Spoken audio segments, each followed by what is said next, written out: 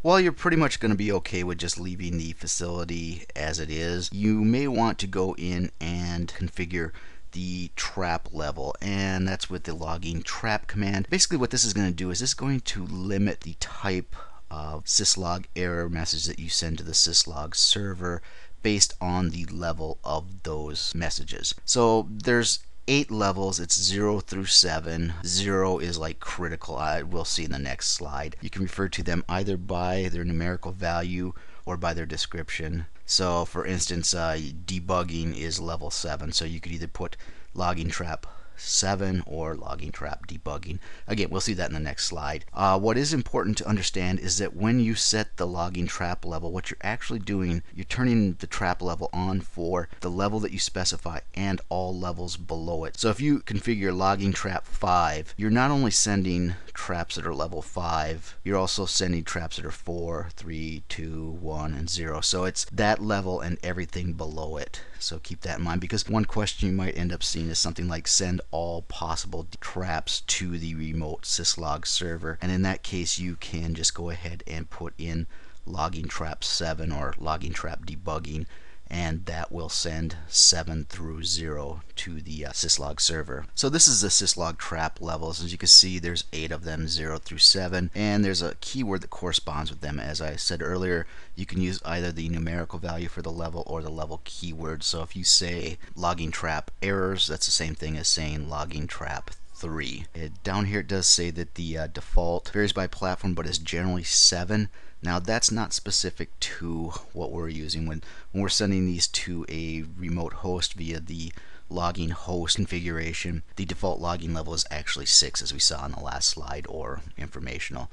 Luckily you can check this out with the verification command that we'll get to later, which is show logging. It'll show you what the trap level is. It will give you the level keyword but not the level number. Probably saw this one coming, but any dork worth his salt is going to, of course, throw in a picture of Admiral Akbar and the infamous "it's a trap" when talking about trapping. And we'll just get rid of that now. So here we are. Again, this is the command. So it's logging trap, and then we've invoked the Cisco iOS help with the question mark. And you can see here you can either put in the levels numerically, 0 through 7, or you can put in the word. And luckily for us, it shows what keywords correspond here, so you don't have to memorize, emergencies is equal to 0 or errors is equal to 3. It'll show you in the output of the command. Now I say that in the real world on the CLI you won't have to memorize that. For those of you that are taking a Cisco certification exam, I would definitely have these memorized, because I can almost guarantee you that there will be questions on there saying, you want to set the logging trap level to 3. Which word would this be? There are going to be questions that quiz you on correlating these keywords with the actual severity level.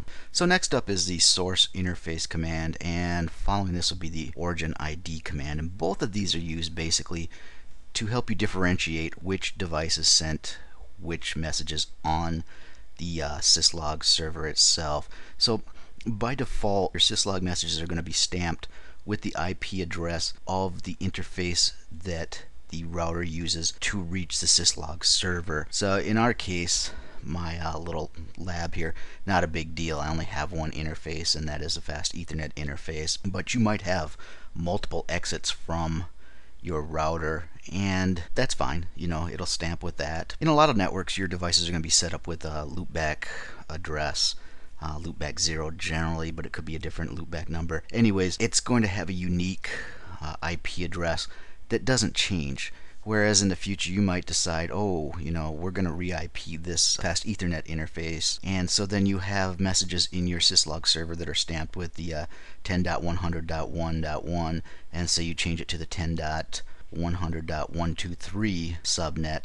So now, how are you going to correlate those to make sure that they came from the same device? If you're set up with a loopback address that doesn't change, and there really isn't too many reasons why you would want to change that, you can use that as your identifier. So instead of being stamped with this IP address, it will be stamped with the loopback address. So that's what I did in this case. I did logging source interface loopback 0, so that any syslog messages sent from R1 will now be stamped with the 1.1.1.1 loopback 0 interface IP address, which, in this case, it makes it much easier to figure out which device sent it. This is router 1. But even if it wasn't that clear that this was router 1, at least you would have consistency in your syslog messages in case you had to re-IP any of the other interfaces on your router. And next up is the origin ID, and this is going to fulfill a similar function as the source interface command.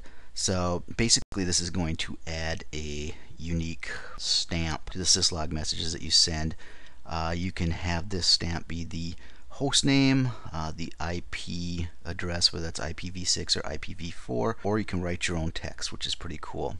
The origin identifier is not added to messages sent to local destinations, so you're not going to see this show up in your logging buffer or on the messages that pop up during your console session, but it is used for the syslog messages sent to a remote syslog server, and again it's used to differentiate these messages on the syslog server itself. So now if you're going to roll your own and create your own ID string, so you use logging origin ID string. If you're going to use spaces, you need to use quotation marks. So if you wanted to use logging origin ID string packetlab _1, that's perfectly fine. There's no spaces in there. You don't need to use quotation marks. But if you want to use logging origin ID string packetlab space 1, you'll have to do logging origin ID string open quotation mark packetlab space 1 closing quotation mark.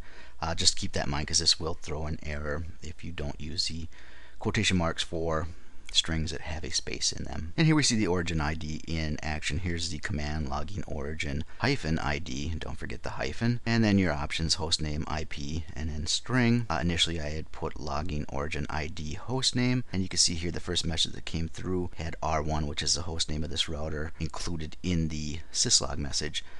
Then I did IP, which used 1.1.1.1 because I still had that source interface command configured, so it was using the loopback 0 interface. And then I created my own string. The first string did not have any spaces, so it was packetlab _R1, and then the last one had spaces, and it was stop, collaborate, and listen. As you can see, you can get as lame and creative as you want with these unique text strings from here. So those are the common options you're going to run into when you're sending syslogs to a remote server. There are a number of other options. I'll touch on those in a different lesson, but those are the ones that you're going to want to be aware of. And so that brings us to verification. And really there's only one command for verification of your logging setup, and that is show logging. And so you issue the show logging, and you can see it shows the logging setup for the different destinations. So you've got your syslog, generally that's enabled.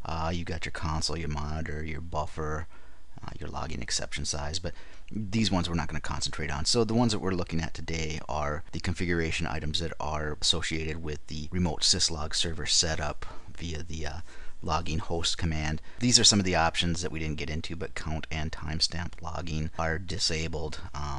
Again, those are for a different day. We can see that our trap logging is informational, and that is level 6, so we probably left that as a default. We can see the server that it's logging to, and that's about it. You're probably going to get a lot more information because remember we said that the commands, almost all the commands, I'm trying to think if there are any significant ones that don't start with logging, and I'm not thinking of any right now, but if you do a show run include logging, that will show you more information than this, because this will show you, it'll show you your facility and everything else here. I thought there was another command for verification. I'm probably forgetting it. It might have been a debug, but anyways, this is one that I know of, and like I said, it gives you limited information on there.